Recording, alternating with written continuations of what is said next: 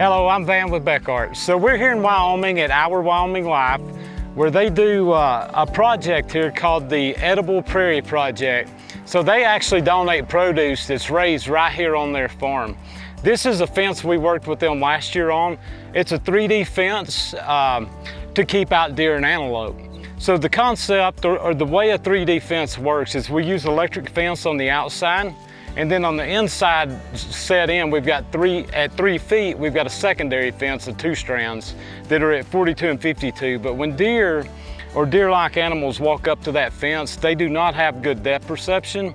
So they don't know once they get shot by the front fence, they do not know if they have to jump 5 feet or 10 feet to clear the second one, so they won't jump over it.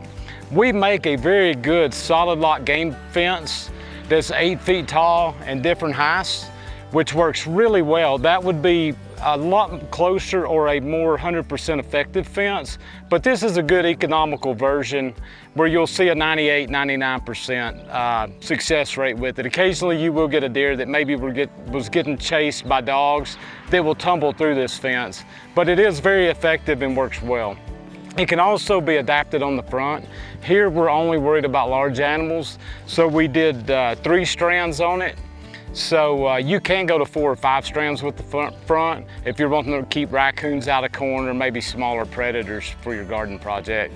But we're going to be here today and we're going to do a health check on this fence, because as you can see, Erin's produce is starting to come in and becoming pretty palatable to animals. So we want to go ahead and make sure everything's up and running good. So to do this, what we'll do is we're going to walk around. We're going to check all of our gates here, make sure we've not got any jumpers. Any of our underground cable has breaks. We did notice where we've got it tied back out of the way right now, but the underground cable running through here was actually broke when some equipment came through. So we know that's going to be one place we need to fix. So we went ahead and trenched this up and we've prepped it. I'm using a tester here that's a fault finder, and what I can do is lay this fault finder on the fence, and as I do that, it's going to give me a voltage. If I've got a fault anywhere on this fence or short, it will actually give me an amperage reading as well. So right now we're doing extremely well. We're almost 10,000 volts on this fence. So what we would do is we would continue to work our way around.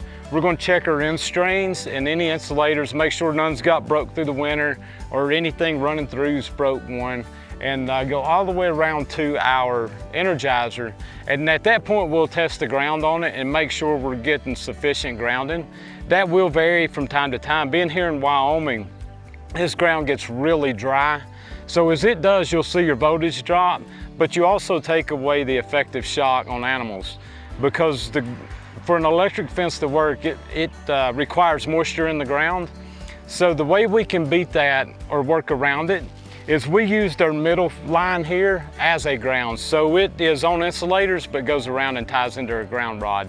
So if an animal tries to stick their head between the 2 wires, they'll receive a shock and prevent them from trying to go through it. All right, so we've moved around by our energizer here, and we wanted to show you a few things.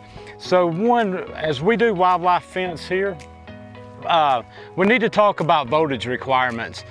Dealing with hoof type animals like deer and antelope, they're not going to ground very well, so we need a really good voltage for those animals. So we want to see 5,000 to 6,000 volts. We're typically required to keep cows in as 2,000 to 3,000. Because we're excluding them from a food source and a highly desirable food source, we need to be up in that 5,000 to 6,000 volt range. So we tested on the other side, we're in 9,500 to 10,000 volts. We've actually shorted this fence out on the far side so we can test our ground. Because we do know we're arid here, we want to make sure we're getting a good ground. in this area. We're also going to probably come back out in a month or two in late July, early August, and test this again because it's going to continue to get drier and we're going to lose moisture and that connectivity back through the soil to our box. What we did was we shorted our fence out to get it under 2,000 volts on the far side of the fence. Then we come around to our last ground rod and use a digital voltmeter. So we've only got one ground rod with this box. If we were using a larger one, we would have multiple ground rods spaced out at 10 feet. But with this one, we're hitting about 0.1 to 0.2 kilovolts. And that's where you want to be, is under 300 volts or 0.3 kilovolts. So we know at this time, we've got sufficient ground for this fence. One thing we want to do, we talk about with livestock, training them to electric fence. So what we want to do here is train wildlife to it.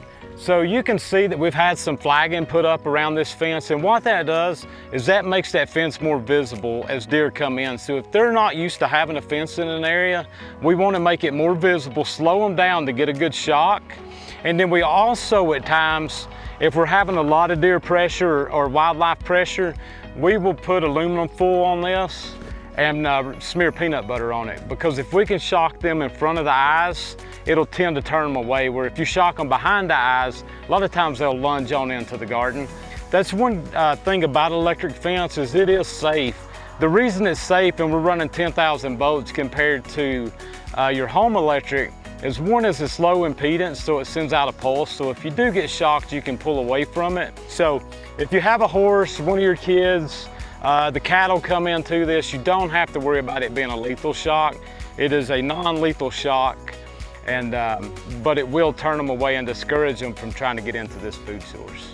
All right, guys, so that was a good health check on our fence here, our 3D game fence. It has been very effective. They said they had one deer get in last year, and that's when they left the gate open. So not a whole lot the fence can do there, but it has worked really well for them. We're going to make sure we maintain a good voltage, our grounding stays sufficient as we continue to get drier and drier, because as we get drier, this food's going to become more desirable too for this wildlife. So this Bekaert smooth wire is doing a really good job, high tensile, and it's holding up really well, no corrosion spots or anything. So guys, when you're looking at electric fence, remember Bekaert, made in the USA. Thanks for watching.